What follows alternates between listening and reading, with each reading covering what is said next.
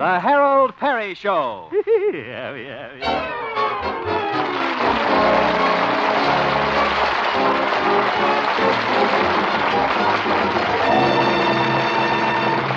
And now, Harold Peary as Honest Harold the Homemaker.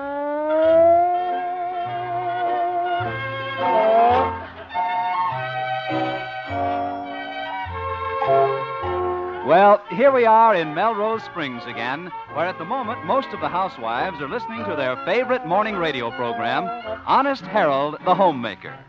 Let's tune in and listen to Honest Harold, who is just telling his listeners about his new project. And so, girls, let's all get behind this drive for the Sunny Side of 70 clubhouse where the old folks can enjoy their leisure time. Ladies, if you can't send cash, send us books and old games. Anything around the house you don't need. Of course, don't send us your husband.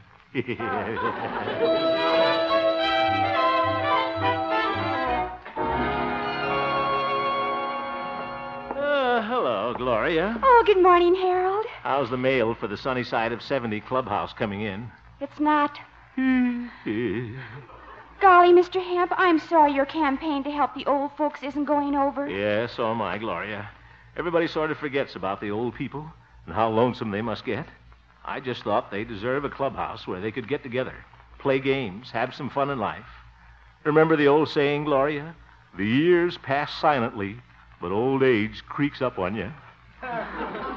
Gee, someday I'll be old. I'll have children, then grandchildren, then great-grandchildren. Oh, what'll I do? Well, I'd get married first.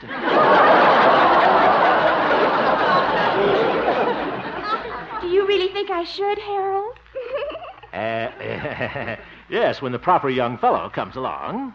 Oh. Yeah. Speaking of proper young fellows, how is our dear boss, Stanley Peabody, this morning? Oh, him? Yeah, I know what you mean.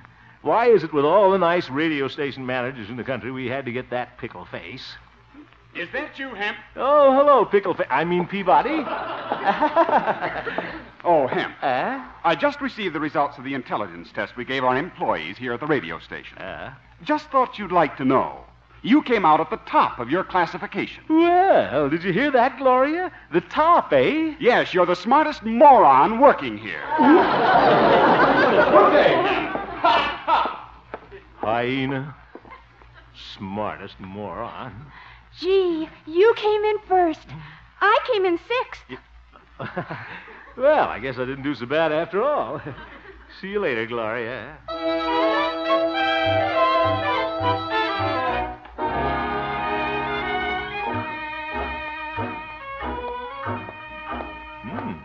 A lot of traffic today.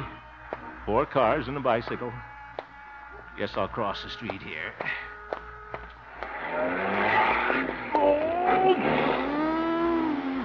Watch out where you're going. Out-of-state license. Careful there, Sinatra. What? Oh, it's old Doc Yak Yak. Would you like a Boy Scout to help you cross the street, madame? Very funny, you old horse doctor. Well, I'd rather be doctoring a horse than most people I know. Present company accepted. Why, yes, of course. How is the veterinary business, Doc? Well, just getting back from a house call. Jeff Peters' cow is ailing. Oh? Sinus trouble. Yes. Well, is it serious? Couldn't tell. It was kind of hard to examine her. Jeff was milking her at the same time. What's new with you, crooner? What's your latest crusade? Well, it's not exactly a crusade, Doc, but I am campaigning for that Sunny Side of 70 recreation hall. Oh, yeah, I heard about that. It's all right, my boy. But people are always worrying about people. It's about time somebody started worrying about animals. What? Well, animals get old, too, you know. Now, Doc. You never heard of a home for elderly gophers? Why, that's silly. Nobody ever started a pension plan for Cocker Spaniels over 60.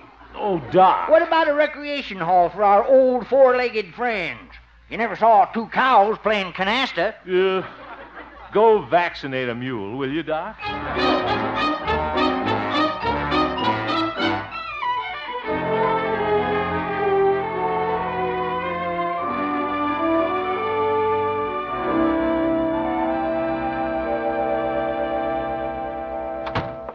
Yoo-hoo!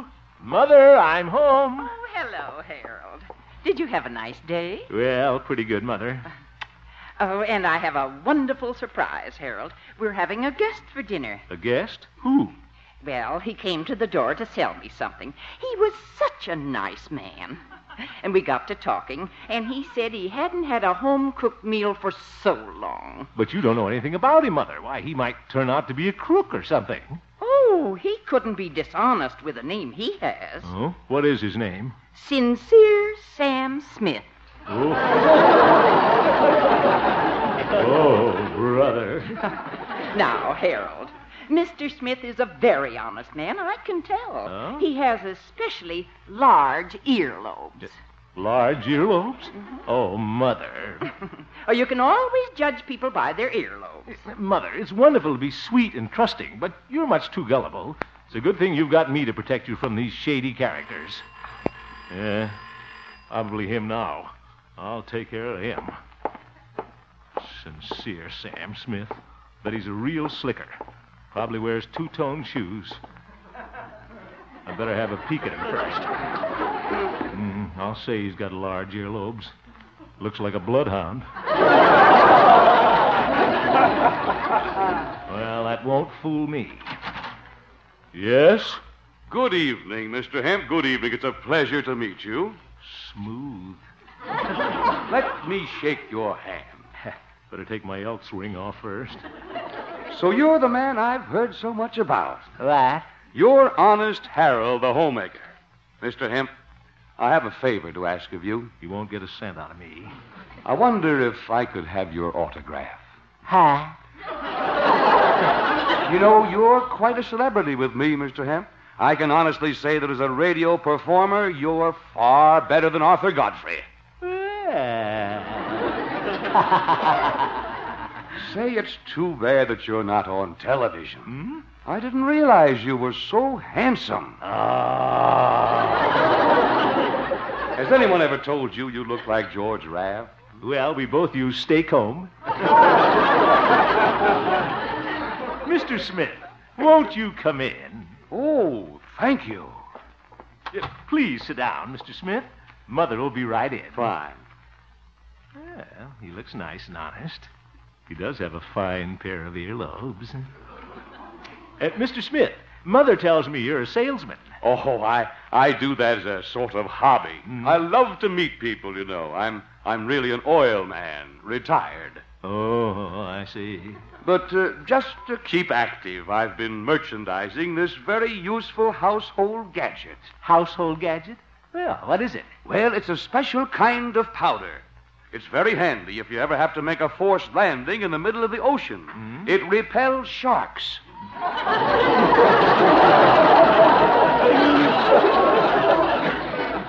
Repel sharks, eh? Well, that sounds like a handy thing to have around the kitchen, all right. How are they selling? Well, not too well, Honest Harold. Oh. I bought a whole carload of them, too. War surplus, you see. I guess I'm just an old country boy, but I couldn't stand to see the government, my government, stuck with all that shark repellent. Well, say, you're a real patriot, Sincere Sam. Oh, I try to be. But you are the real humanitarian. I am. Yes, that's a wonderful idea you have. The sunny side of 70 Clubhouse. It's too bad you're having trouble raising that money. Well... Honest, Harold, I like you. I like your face. Oh, it's just a face. You know what? I'm going to raise that money for you. You are? Yes, indeed. All you have to do is to sell my shark repellent powder over your radio program. And you can keep 25 cents out of every dollar for your clubhouse. Gosh, how can I ever thank you? I'm glad to do it. There's just one thing, Honest Harold. If we're going into this partnership, I'll have to ask you to put up a bond of $50. A bond? Well, don't you trust me? Of course, yes. Personally, I trust you 100%. But we have to protect the old folks. Say, that's pretty thoughtful of you, Sincere Sam. Yeah. Just a minute here. I'll get my wallet. Yeah, there you are. Thank you. May I have my wallet back now? Excuse me. Well, say, thanks for the money, and now I want to give you something. Here is a free sample of my shark repellent powder. Well, thanks, but I don't really need it. A shark would have to be pretty smart to catch me.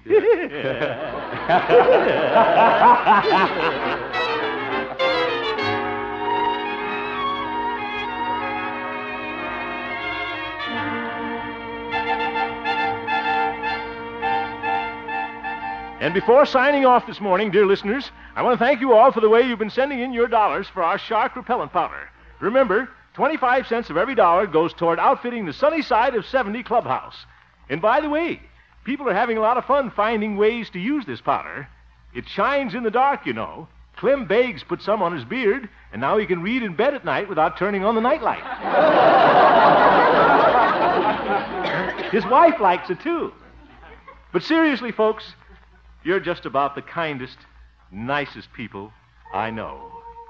I love those dear hearts and gentle people who live in my hometown, because those dear hearts and gentle people will never ever let you down.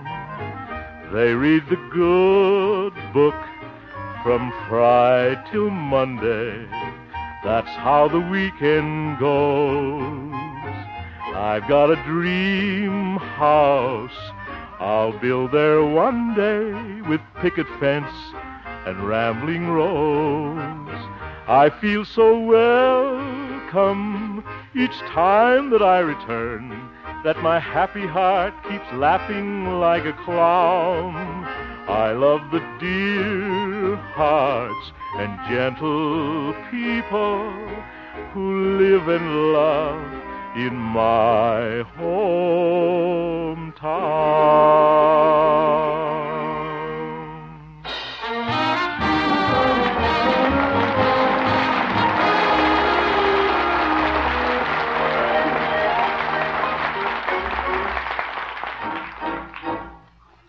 $340, $341. All through counting the money, Honest Harold? Almost, Sincere Sam. Just have to figure up the small change. 342, 304. Oop, Canadian dime. It's been floating around town ever since that bagpipe band from Toronto was up here. $342.90. That is wonderful. And we still have one more day to go. Say, this is a lot of money, Sincere Sam. Don't you think we ought to put it in the hotel safe here? Oh, no. I think it would be safer here in the hotel room with me. You do? Yes. I don't trust the manager. Ever notice? No earlobes. No. You can't take chances with a man like that. Guess you're right. It's a good thing we got you looking after the money, Sincere Sam. Well, thank you, Honest Harold.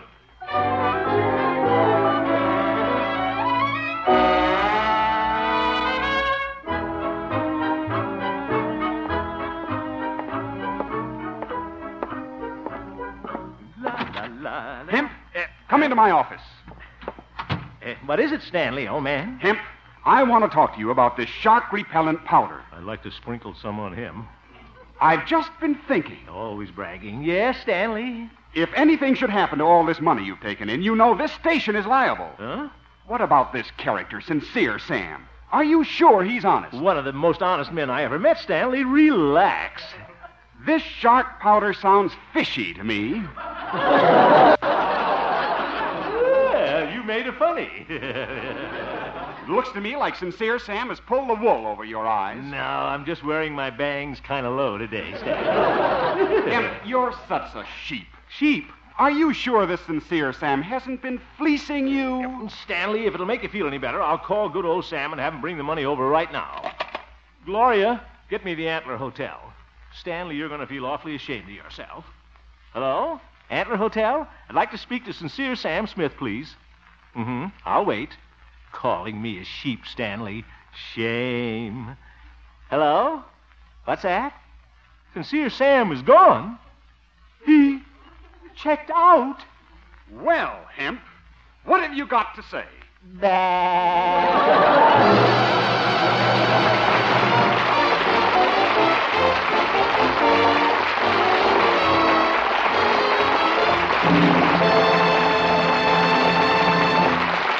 We'll return for the second act of our story, Honest Harold, in just a moment. The National Guard is now beginning its 1950 recruiting drive. 220,000 men are needed to reach the desired quota. Why not stop in at your local National Guard recruiting office and learn the full details? To keep America prepared, the National Guard needs you now, today. And by the way, don't miss Harold Peary's important announcement at the end of our show. And now back to Honest Harold, the homemaker.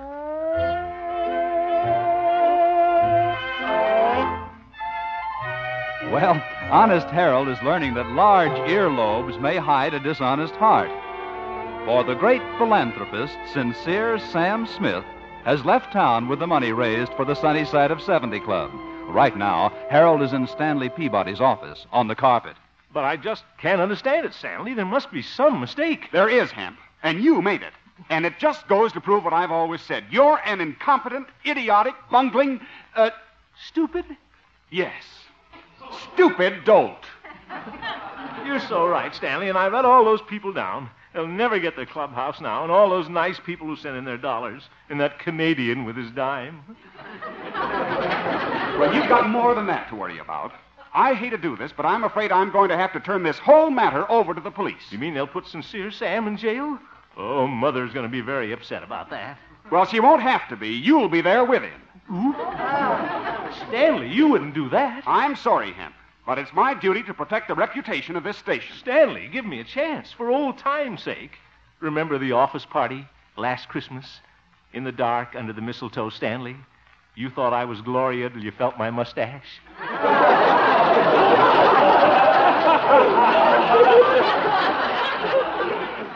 This is no time for sentiment, Harold. Now, honest, Harold, I'll give you just 24 hours to get that money back. 24 hours? And if you don't, you'll be going up the river. Up the river? Gosh, she's throwing me to the sharks, and I sold out all that powder.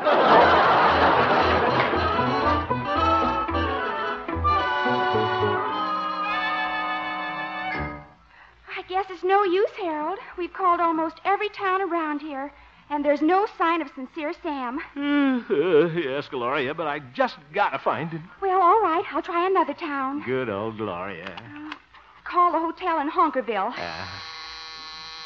Operator, get me Honkerville 13, please. Hello? Honkerville Plaza? Just a moment, please. Here's your party, Harold. Yeah, thank you. Hello, desk clerk? I said desk clerk? Must be deaf. Did a stranger check into your hotel lately? He did? And he wore a frock coat? Patent leather shoes? Duckbill haircut? When did you see him last? 1905. William Jennings Bryan. Oh, my goodness. What? No, I'm not going to vote for him. Goodbye. Oh, brother, it's no use, Gloria. We failed. Excuse me, Harold. Station KHJP. What? What? Oh, thank you. What is it, Gloria? Oh, that was the hotel in Sigmund City. Sincere Sam just checked in there. Oh, Gloria, you're wonderful. Why, Harold, you kissed me. Does that mean we're engaged? Gloria, for heaven's sake, I'm in enough trouble now.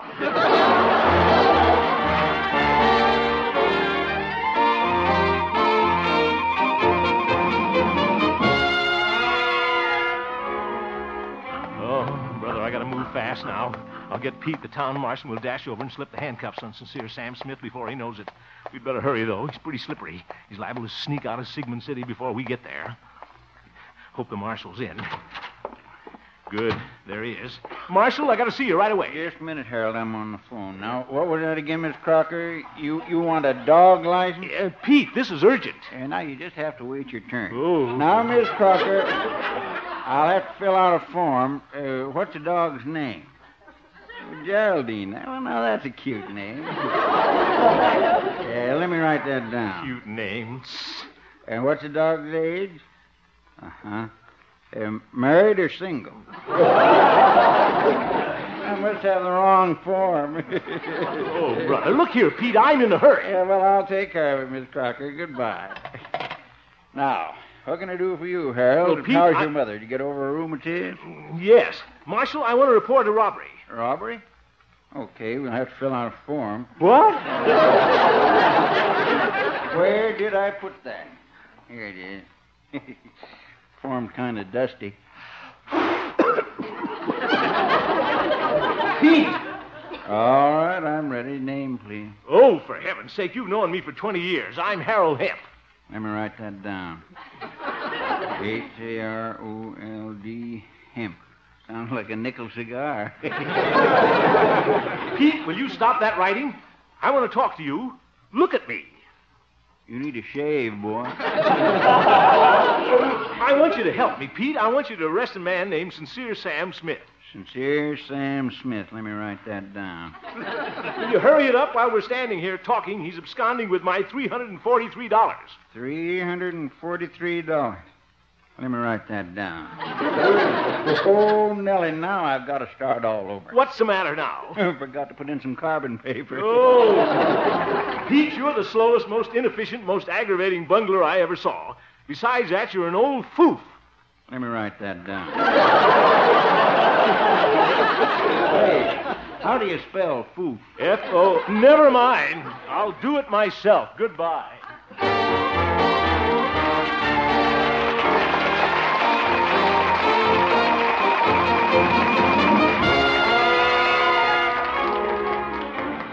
Yeah, that marshal's a big help. Well, I'll drive over to Sigmund City and catch Sincere Sam myself. My little old Essex will get me there in no time. Oh, here we are. Oh, gotta get that seat spring fixed. Come on, Essie. Yeah, there she goes.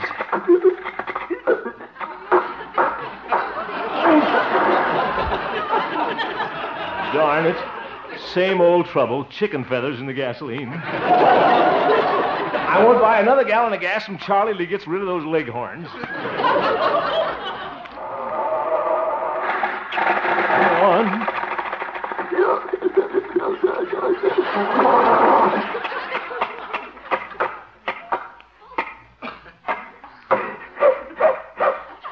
Oh, poor Essie's got asthma. Now, what am I going to do? Wonder where I can borrow a car. Hey there, lover boy. Having motor car trouble again? Oh, Doc, in that silly horse and buggy. Oh, there, Silver Moon. Silver Moon. She looks like she's in an eclipse. Say, Harold, I just heard you was in a little trouble. That Sincere feller skipped out on you, huh? Yes, yeah. Well, I warned you about trusting human beings. Now, if you'd have given that money to a chipmunk... All right, Doc. I'm in a hurry. Oh, where you going? Sigmund City. I got to catch Sincere Sam. Oh, a manhunt. Well, you better get there in a hurry. I know that. Well, Harold, I wouldn't do this for everybody, but since speed is of the essence, I'm going to let you take my horse and buggy. Oh, that's real nice of you, Doc. But I want to get there this week. Why, Silver Moon's the fastest buggy horse in town. She's the only buggy horse in town. Well, if you want to split horse hairs. Yeah. She's a fine animal, though, front and back. It's not her front and back that worries me, Doc. It's that sag in the middle. That's where you ought to put the buggy. Oh, now you've gone and hurt her feelings, Harold. Huh? Oh, he didn't mean it, Silver Moon. Oh, my goodness. Doc, I appreciate your offer. Okay, Harold, it's your loss. Silver Moon's got a fine background. Ex-polo pony, ex-race horse. Used to be a cavalry horse. First World War. Went over the top at Chateau Theory. How does she ever get over the top with that beer belly? Oh, well, come on, Silver Moon. I guess we're not wanted here. Doc, wait a minute. I'll take your offer. Silver Moon ought to be able to make it to Sigmund City. It's all downhill. Come on, help me in this buggy. All right, now watch the step. There you are. Giddy up, Silver Moon. So long, Doc. So long, Harold. Watch out for speed cop. Say, runs like a racehorse at that. Look at that knee action. This is better than my Essex, no shifting. Come on, Silver Moon. We'll get to Sigmund City before... Uh-oh, lumberyard's on fire again. Silver Moon, what are you stopping for? Oh, she's turning around. I better hang on. Silver Moon, you're going the wrong way. Hi, Harold. You back already? Doc, where's this racehorse going? She's heading for the lumberyard. I forgot to tell you. Used to be a fire horse, too. Silver Moon! Oh, shut up.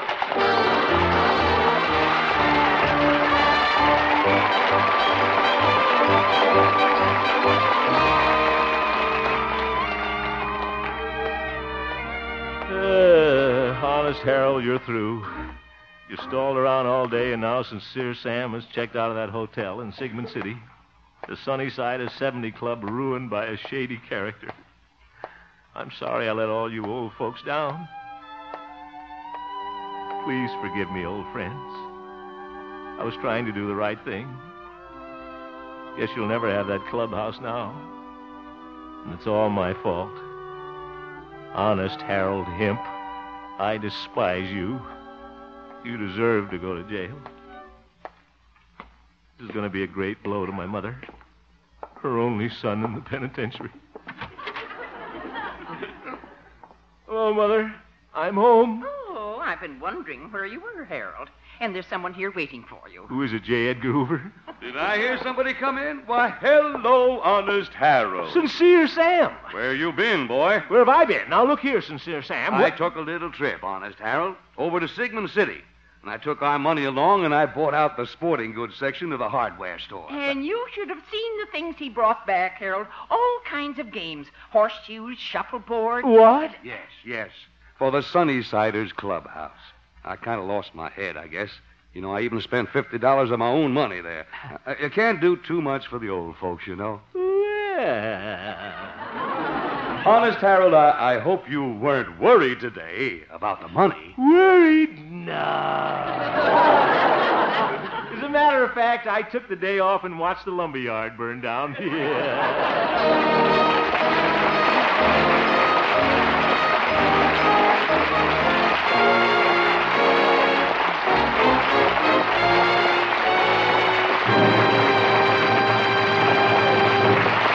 You have just heard the Harold Peary Show, Honest Harold, who will return to you in just a moment with that very important message. The supporting players tonight included Ken Peters, Catherine Card, Parley Bayer, and featured Gloria Holliday as Gloria, Joseph Kearns as Old Doc Yak Yak, and Art Baker as Sincere Sam. Norman McDonald directed, and the music was composed and conducted by Jack Meakin. Honest Harold, created by Harold Peary, was written by Gene Stone, Jack Robinson, and Dick Powell. Now back to Honest Harold. You know, Bob, I'm hunting for a laughing lady. Someone we can invite to appear in our show. And what's more, fun than laughing, Bob. And for the lady with the lucky laugh, there's going to be plenty of fun. Because when we find her, we're going to put her on a TWA Constellation and fly her to Hollywood, where she'll be my guest at the beautiful Country Club Hotel for a whole week here in Hollywood. And if we can lure her away from the swimming pool, she's to appear with us on the Harold Peary Show. And all a gal has to do for that vacation is just laugh? Right. And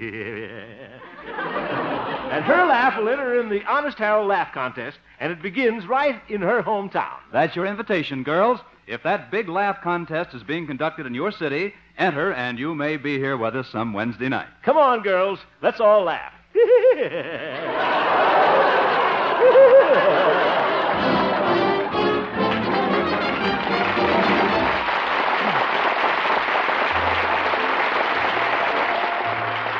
is Bob Lamont speaking, and this is CBS, where you thrill to suspense every Thursday night, the Columbia Broadcasting System.